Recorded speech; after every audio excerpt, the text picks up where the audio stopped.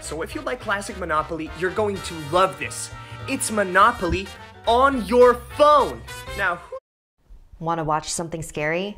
Of course you do, that's why you're here. And because you're a suspense and horror fan like me, I have a very special offer for you from Shudder. Shudder is the Netflix for horror. It has a unique collection of exclusive and original films and series, horror classics, and blockbuster hits. New thrillers are added every single week. A classic collection you'd love. You can stream the best horror. Go to shudder.com and use the promo code SS. If you didn't hear, we just launched a VIP. If you're like me and love scary stories, I'm sure there have been nights when you didn't sleep that well. Whether it's nightmares or an uncomfortable mattress that's keeping me up, my day is nowhere near as productive as when I get a blissful night's rest. So if you're struggling to get a good night's sleep, unfortunately I can't do anything about your nightmares, but I can recommend that you try a Purple mattress. Comes backed by a 10-year warranty and is shipped to your home for free.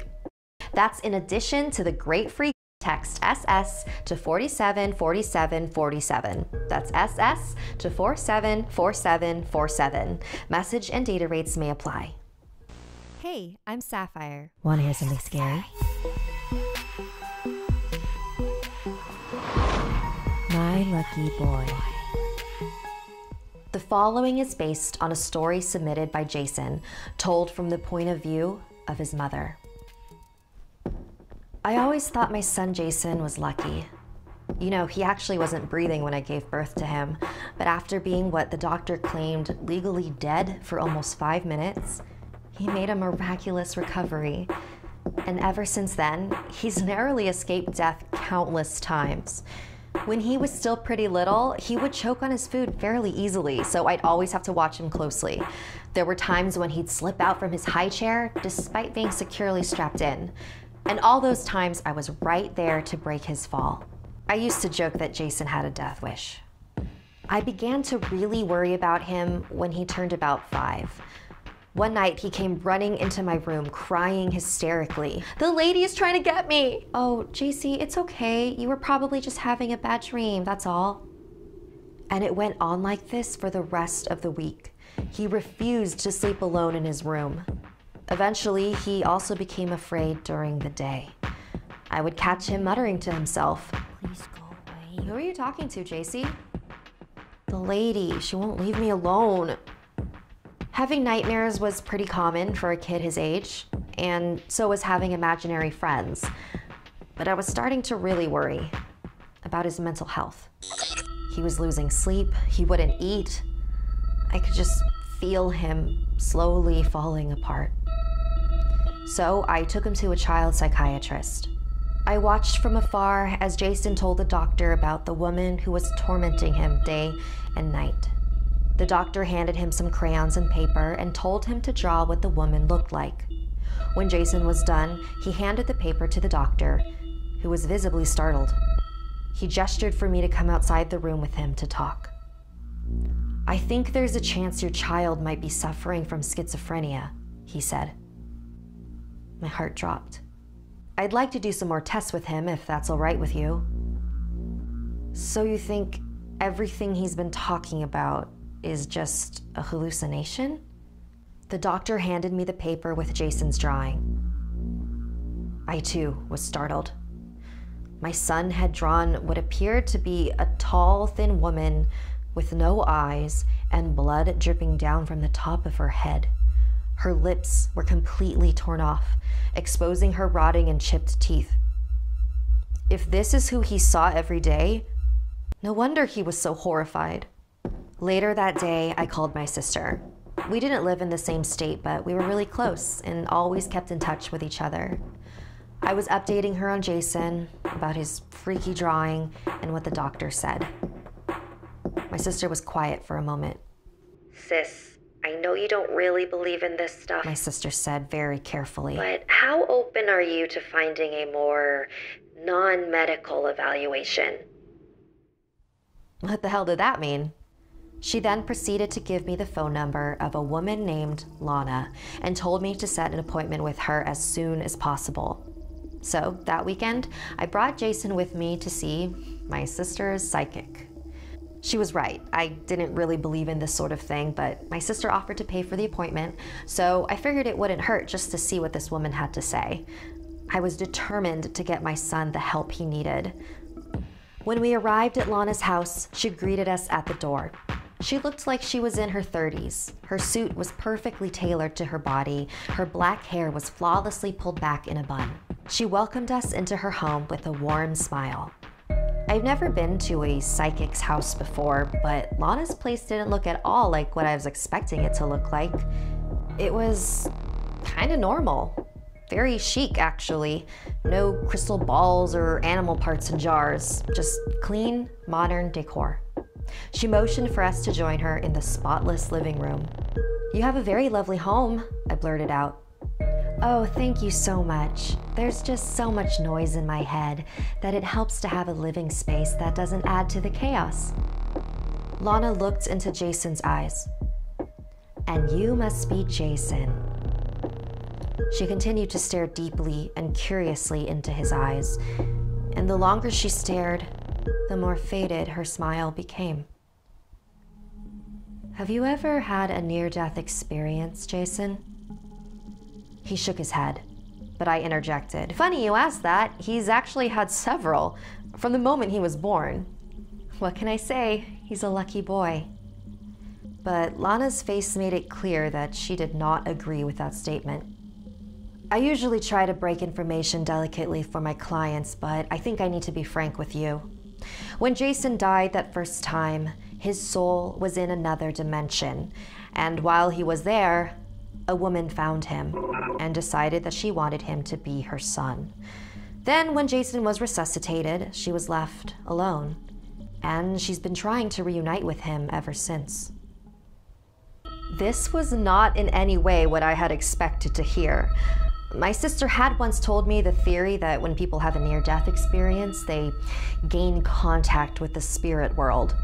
But I didn't think that was true. Okay, so how do we get rid of her?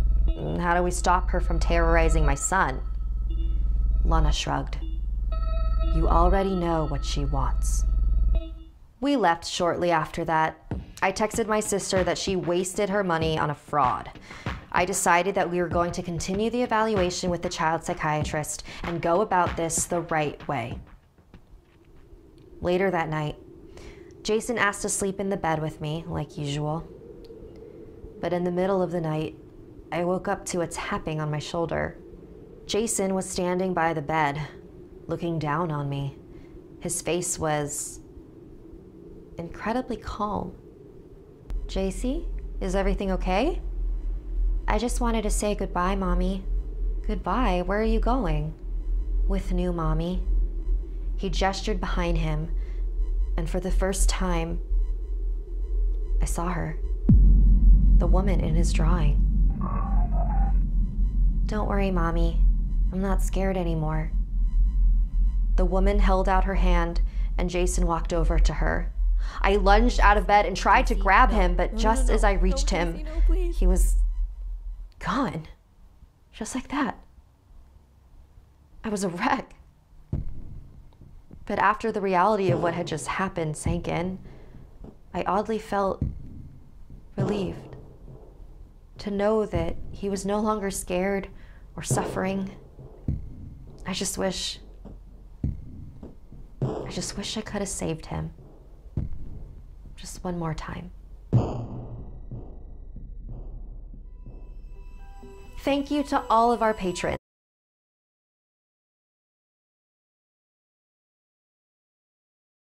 Hope they won't shoot me down soon.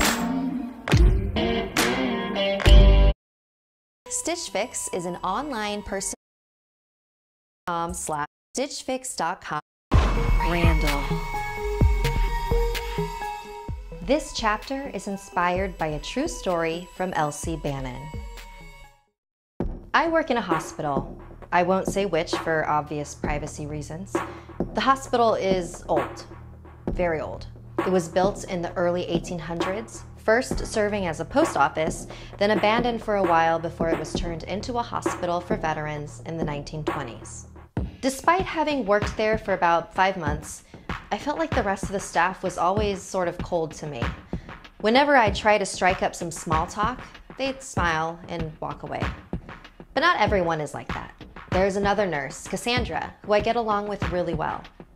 "Don't worry about them, they're just cranky from the night shifts," she'd say. Cassandra is really into ghost stories. I'm a Christian, so I didn't believe in any of her tales, but I'd like to listen to them. She was a really good storyteller. She told me about some unbelievable stuff that happened to her as a kid. "Yeah, I see spirits all the time. I've sort of gotten used to it." "All the time, huh? So even right now?" I asked, jokingly. Cassandra paused, then chuckled. She never answered my question. A couple weeks ago, Cassandra and I were working the day shift. Visiting hours had just ended, and I was making my usual rounds, checking on all the patients. I heard muttering behind me. I turned to see some of the staff looking at me, strangely. Seriously, what is their problem with me? I thought to myself. But I ignored them, like I always do. About an hour later, I was notified that a patient had died. I was tasked with delivering the body down to the morgue in the basement. It would be my first time going down there. Cassandra had once told me that the basement was the oldest part of the building, the only part that was never renovated. "Be careful down there," she said. I thought she was just trying to scare me. But I had nothing to be afraid of. A police officer would always escort nurses and bodies down to the basement to ensure that the body wasn't disturbed in any way. So the policeman, the dead body, and I stepped into the elevator from the 6th floor. I pressed the button for the basement and we began to descend. We stopped momentarily and began to move again. But when the doors opened, we found ourselves back on the 6th floor. I pressed the button for the basement again, and the exact same thing happened. As if the elevator didn't want us to go down there. "Are you trying to play a prank?" he said, accusingly. After countless tries, the elevator continued to act up. So we had no choice but to take the ramp all the way down. Once we reached the basement level, it was very clear how untouched this floor was. The original brick walls remained, with pipes jutting out every few feet. The hanging lights were dirty and flickering. It was definitely cold and creepy down there, but that's just because it was old. We dropped the body off at the morgue and began to walk back up the ramp. I was a few paces ahead of the policeman. Suddenly, I heard him say, "Elsie." I stopped and turned to look at him. He just stared at me. "What? Didn't you just say my name?" "I didn't say anything." "Oh, maybe it was the pipes or something."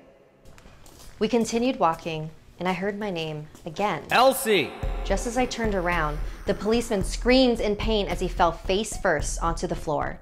I rushed over to him to help him up. Something in the corner of my eye moved, and I looked up just in time to see a dark, shadowy mass disappear into the wall. I looked at the policeman. He had definitely seen it too. We ran. We ran up to the 1st floor without stopping. I noticed the policeman was holding the back of his neck in pain, so I asked him if I could take a look. And what I saw? I was so confused. There was a deep, dark bruise forming. He said it felt like somebody punched him really hard in the neck. But I was there. Nothing could have possibly hit him. He went home after that. I walked back up to the 6th floor, and Cassandra came up to me. I think she could tell that something was wrong. "What happened down there?" I couldn't speak. I was still trying to make sense of what just happened. Oh my God, did Randall do something? "Randall? Who's Randall?" Cassandra paused and took a breath. "There's something I need to tell you. Ever since you started working here, there's this guy, and, well, he really seems to like you." "You mean someone who works here? What does this have to do with anything?" He's not alive. I think he's a veteran. Well, was. But, he's not around you all the time, but he follows you around here a lot. So much so that the rest of the staff is scared to come near you. He's always putting his arm around you. What? He just seems really protective of you. I think he might have been jealous that you were alone with that policeman down there. I just stared at her. Cass, you know I love your ghost stories, but I don't find this funny. Her expression remained the same. I'm sorry. I never wanted to say anything because I figured he was harmless, but it seems like he's got it bad.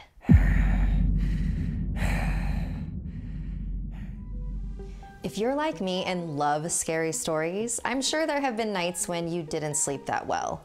Whether it's nightmares or an uncomfortable mattress that's keeping me up, my day is nowhere near as productive as when I get a blissful night's rest. So if you're struggling to get a good night's sleep, unfortunately I can't do anything about your nightmares, but I can.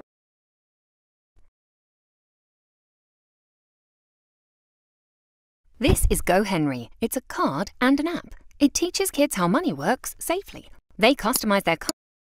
Engaged and were off to the races, competing with each other to see who could find the best venue for the best price. But there was one point of tension in the relationship. Daniel was incredibly jealous of Melinda's best friend from childhood, Angelica. He was convinced that this so-called friend was in love with his bride-to-be, and she would try and sabotage the wedding by any means possible. Melinda always had to reassure him that he was overthinking things and that there was nothing to worry about. You have no reason to feel this way. Angelica is my oldest friend. Just tell me this, Daniel asked. Did you ever have feelings for her? Melinda paused. Yes, I have. But it was years ago. Please, you have to understand. Daniel wasn't happy with this answer.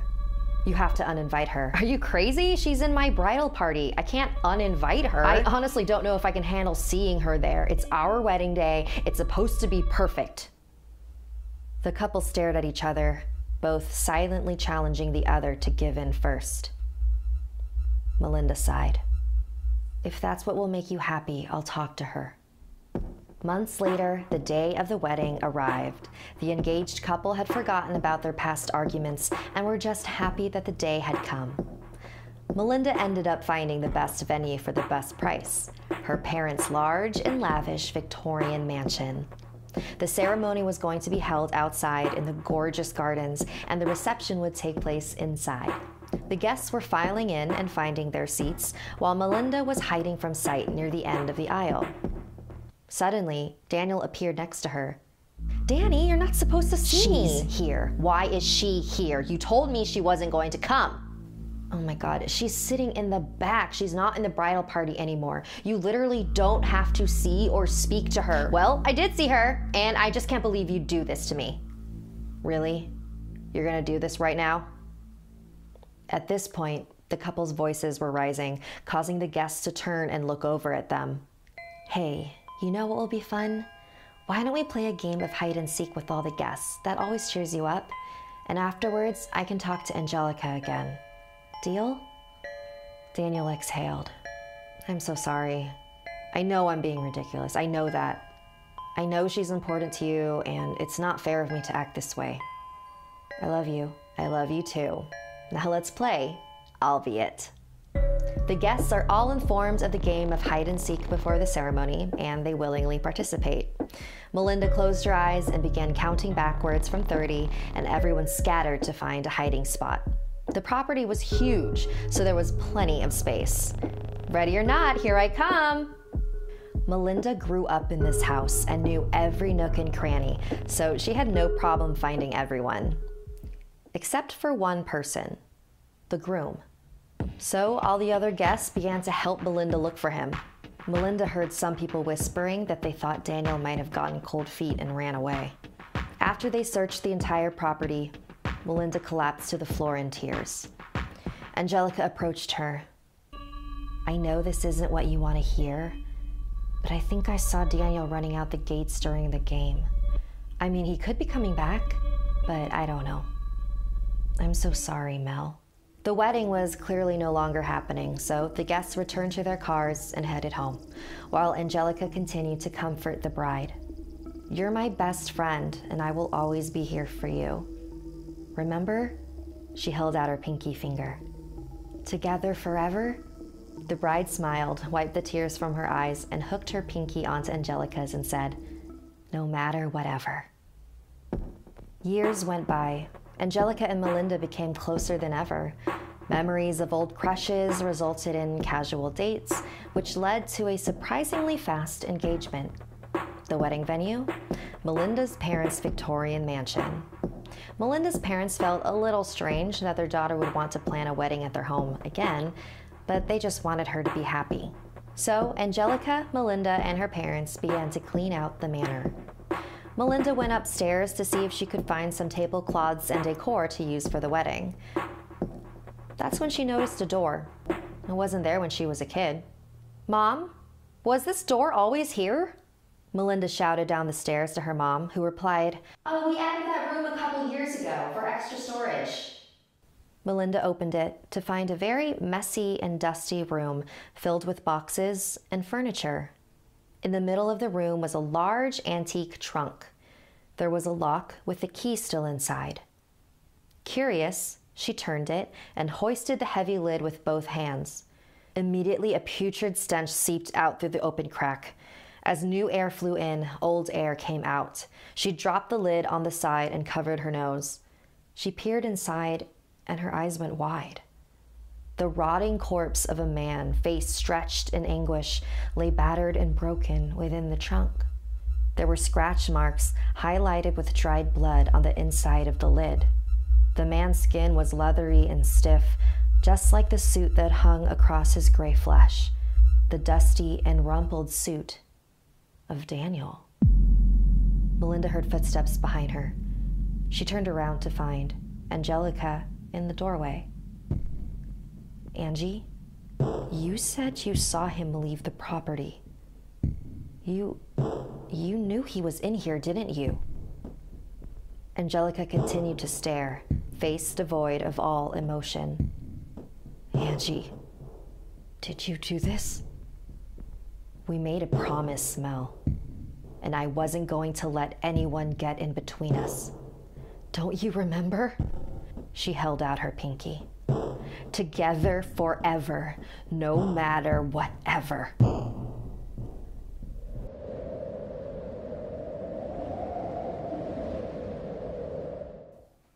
In the Phra Nakhon district of Thailand in the mid-1800s, there lived a woman called Mai Na, who was deeply in love with her husband, Tin Ma. When Mai Na was 8 months pregnant, Tin Ma was drafted to fight in the war. He was heartbroken to know he wouldn't be there for the birth of their child. "What if something happens to me? I can't stand the thought of leaving you and our baby alone." "Don't worry, my love. You will return home safely, and we will both be here to greet you when you do." And so, Tin Ma left, feeling hopeful, but still understandably terrified. A few months later, he was able to return home, excited to see his wife and to meet his child. But when he arrived at his village, his neighbor Kiet approached him. "You need to leave." "Excuse me? Please get out of my way. I need to see my family." "You should not go in that house. You don't want to know the terrible things that have happened while you were away. Your wife, she's not who you think she is. It's better for both of you if you leave. You don't want to be with her anymore." Hard water. It attacks your skin. "You don't want to be with her anymore." Tin Ma was incredibly offended. "How dare you imply that my wife was not faithful to me while I was away? Now please move." Tin Ma, being much bigger and stronger than Kiet, shoved past him with ease. He knew his wife. He knew that she would never do anything to hurt their relationship. Carefully, he opened the door. There was Mai Na, cradling their healthy baby. They exchanged a deep hug and began to catch up. "Can you believe that Kiet tried to make me think that you had been unfaithful while I was gone? Pathetic, isn't it?" "Yes, very. What a silly old man." For the next few weeks, everything was perfect. Between Tin Ma and Mai Na, at least. Whenever Teen Ma went into the village, he could feel the stares and hear the whispers of his neighbors. Do you think he knows? I can't believe he's still living with her. It's just so sad. Kiet is probably spreading rumors, he thought to himself. He decided to confront him about it. So he went to his house and knocked on the door. No answer. He knocked again, but it was clear he wasn't there. So he went back home.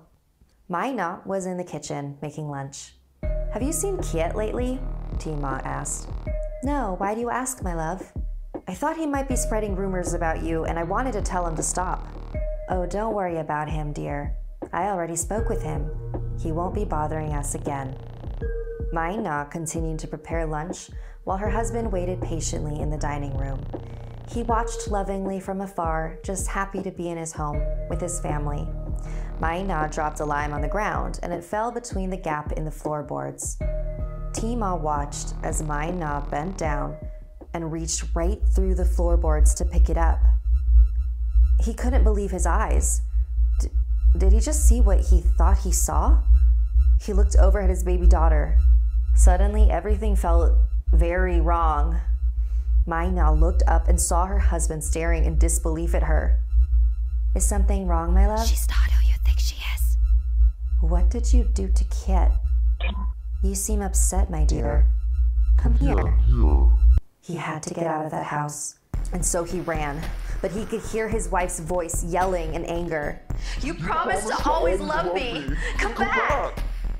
He turned his head to see that the woman he once loved had grown into a massive, angry spirit, wreaking havoc on the village. Teen Ma made it to the nearby temple and quickly told one of the monks to help him stop his wife. This monk was extremely powerful, and when Mai Na reached the temple, he was able to capture and trap her spirit into a jar. And that jar was kept in the royal family, passed down from heir to heir, to ensure that Mai Na was never released. Today, you can visit this temple in Thailand, where a shrine to Mai Na is kept. Visitors from around the world offer gifts and flowers in order to keep her spirit at ease. For who knows what will happen if she ever gets out again. Want more Something Scary? You can hear more stories over on the Something Scary podcast.